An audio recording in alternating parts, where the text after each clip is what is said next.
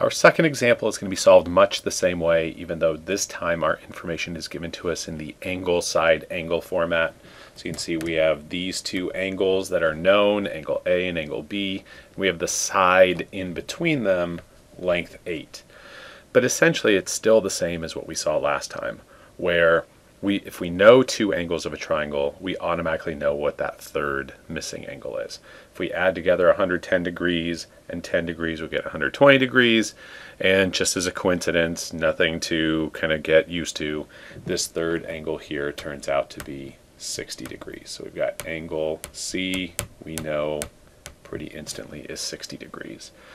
And so again, it's going to be that angle side pairing where we know both measurements, where we both know the angle and the side across from it, that is going to be the foundation for the proportions that we're going to use to solve for these other two missing sides.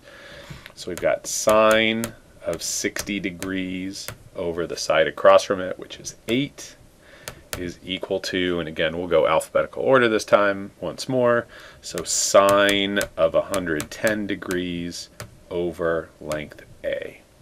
And so then we're going to go ahead and do the exact same thing where we cross multiply. We've got A times the sine of 60 equals 8 times the sine of 110. And so we just use our calculator to push buttons. 8 times the sine of 110, divide that result by the sine of 60 degrees. And so then we get a length for A of 8.7.